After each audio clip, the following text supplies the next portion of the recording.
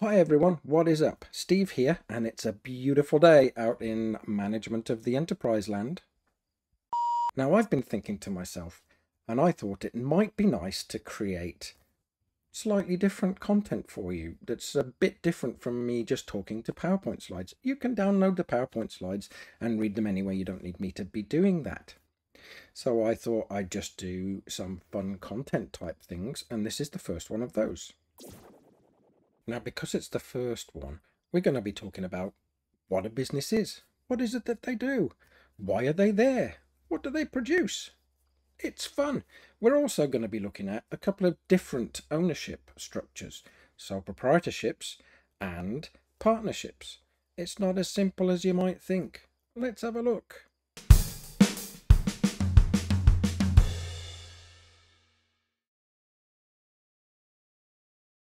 Before we go any further, let's talk about what a business is. There are a few definitions, but we'll stick with a fairly simple one. A business is just an organization that produces something.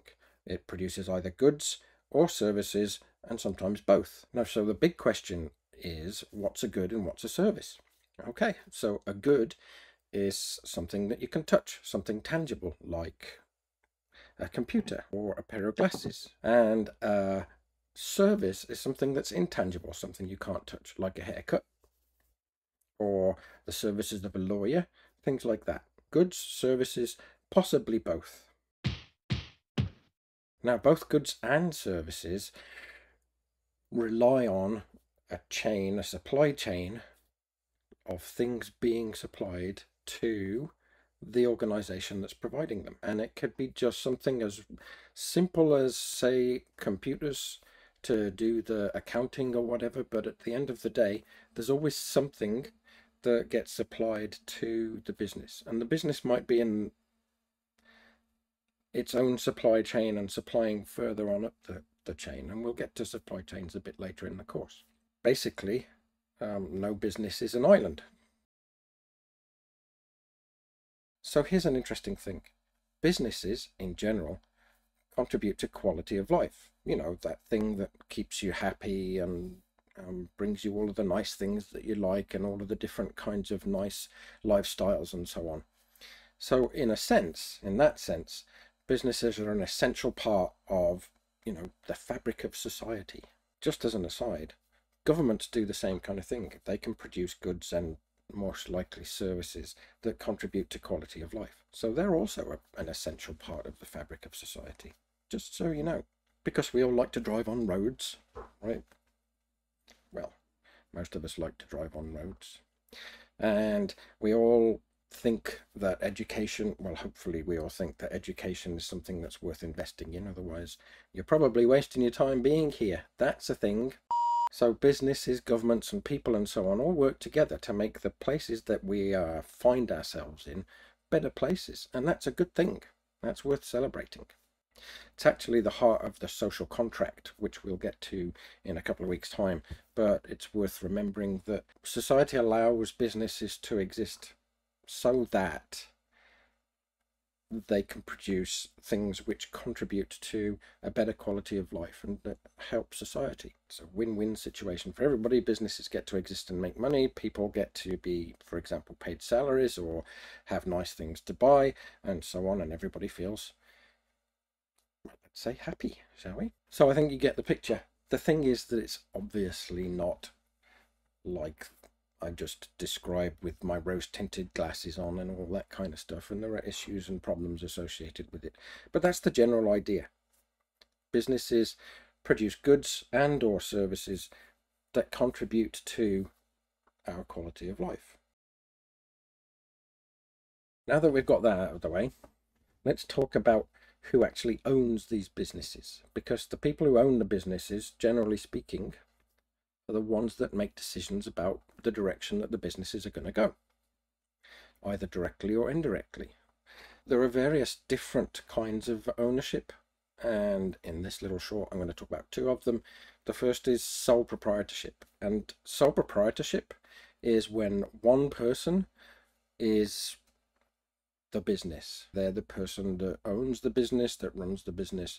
They may employ a couple of people and so on, but they're the one that is the business. According to Industry Canada, and I'll provide the link somewhere, the sole proprietorships and small businesses are the most numerous of all of the business in Canada, making up around about 3 in every 4 companies when you get up to 9 employees, 9 or 10 employees. So it's quite a lot of very, very small companies doing a lot of really interesting things, making up a whole bunch of the economy. As a matter of fact, just on a side note, it's also interesting to note that 80% or almost 80% of the things that the businesses in Canada do are services, and only just over 20% are goods. So that tells you something about the kind of economy that Canada is. And it might be interesting for you, perhaps, to find a country that interests you and find out what their proportion of goods to services is, because different countries, different proportions, different goals. And it also means in Canada that there's lots of hairdressers and lawyers, amongst other things, of course. Sole proprietorships, they're usually fairly small, like I said, and they have various different things associated with them. For starters, the owner is the business, and they get to make all of the decisions, and they get to have all of the rewards. But there are problems associated with it. The most important thing that you have to realize is something called unlimited liability. So if you're the sole proprietor of an organization, if anything happens, say they go under, or somebody gets injured or whatever, you're liable for anything that the organization does. If the organization wants to borrow money, it's actually you that's borrowing money, and if you forget to pay it back or can't pay it back, then you're the one that stands to lose everything. You get all of the risks, but you get a whole bunch of rewards. Overall, though, for sole proprietorships, the risks are generally outweighed by the rewards, and there are various things you can put in place, like loan insurance and life insurance and all of that kind of stuff, to make sure that the liability that you've got, whilst it's still there, is managed in a slightly different way. It might be nice to get a bit bigger, because one of the problems with a sole proprietorship is not only is the business yours and you are the business, it's your ideas. It's hard to share with other people because it's your stuff. So one of the things that makes sense is creating a partnership, and that's the next form of business ownership that we'll talk about.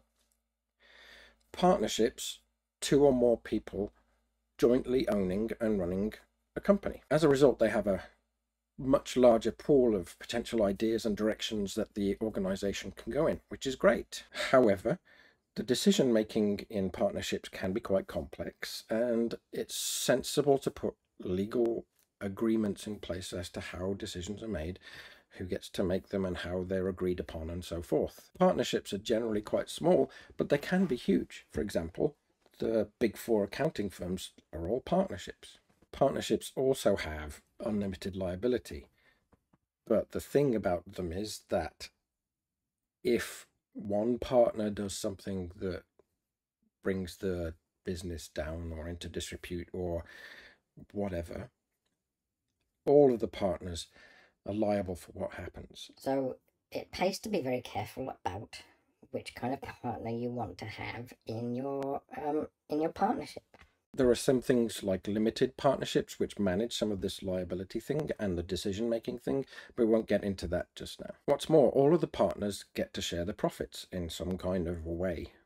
And it must be quite annoying, I should think, to have a partner who doesn't do anything and yet at the end of the day gets to walk away with a whole bunch of money as a result of your hard work. I wouldn't be too happy with that, but that's kind of the thing that you have to look out for, and maybe you can put agreements in place to manage. Those are the breaks. You get certain rewards, like the bigger pool of ideas, you get to share the profits and so on, but there are some risks. You still have unlimited liability. You have the potential for partners not to pull their weight. You have the potential for problems with shared decision making and so on.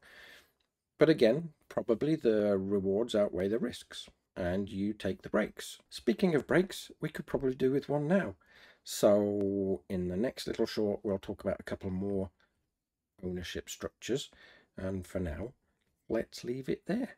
See you next time.